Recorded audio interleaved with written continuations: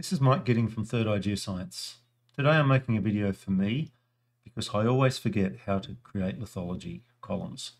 So I'm just going to walk through the process and hopefully a bit of help to other people as well. So we start off with a set of curves that will help us discriminate the lithologies. I've got gamma ray, density and sonic here, and I'm going to choose from the stratigraphy ribbon new discrete log. And I'll go down here and I'll choose lithology log. You could choose facies as well and hit OK. And over here in the global well logs, we've now got a new lithology log 1.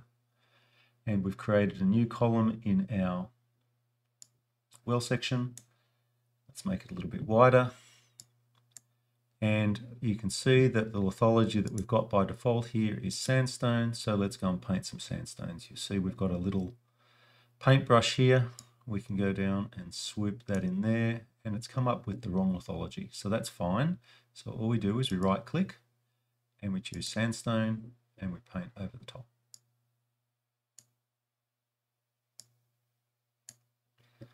Okay, and we can then right click and making sure we're on sandstone, we can go down and paint another bit of sandstone, maybe another bit in here.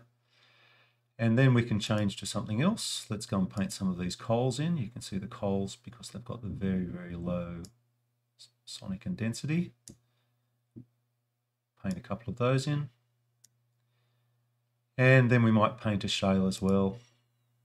So choose claystone in here. Paint a little bit in there. A little bit down here. Of course, we can zoom in to help us, and so on. So I've got one of those that I've prepared that's got a few more entries in it. So let's turn that one on as well. And make that again a bit wider. And we'll turn off the one that I used as an example. Okay, and if we zoom back out, you can see I've done a little bit more work here.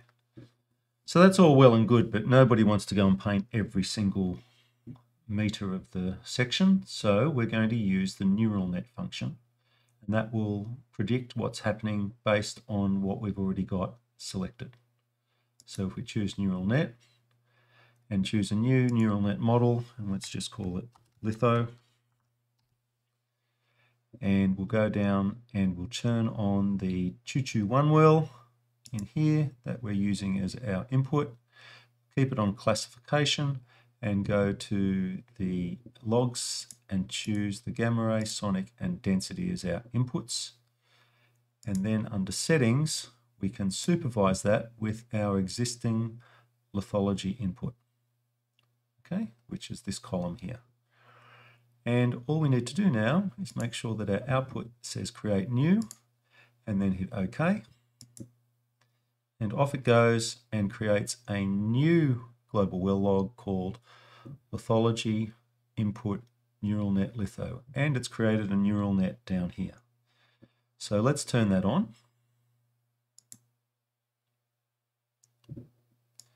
And you'll see that we've got a pretty good fill in there. So the next thing that we want to do is we want to give that information to an adjacent well.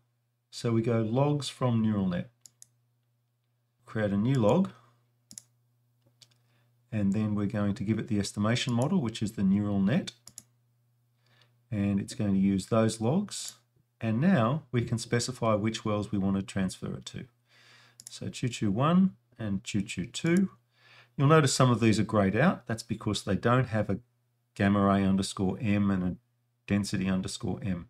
But you'll notice another well does. We won't bother with using that because it's not displayed. And now we can just hit OK. And we've got a third column in now. So let's turn that on. And so for both of our wells now, we've got a lithology column. Let's turn the others off. And so what can we do with that? Well, we can do nice things like if we go into the well template and we choose to turn all of this stuff off.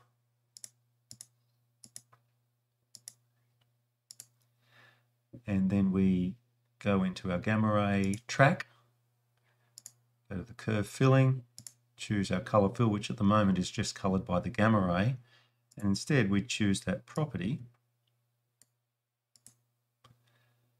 Hit OK. We should get a nice gamma ray with lithology fill. That's really all I wanted to show, and it's a pretty easy process, but I don't do it very often, and so I always tend to forget. So hopefully that's useful. It's a little bit off the track from my normal seismic interpretation videos, but hopefully it's helpful to some of you. Any inquiries, just get in touch via my website, 3ig.com.au. Thanks a lot.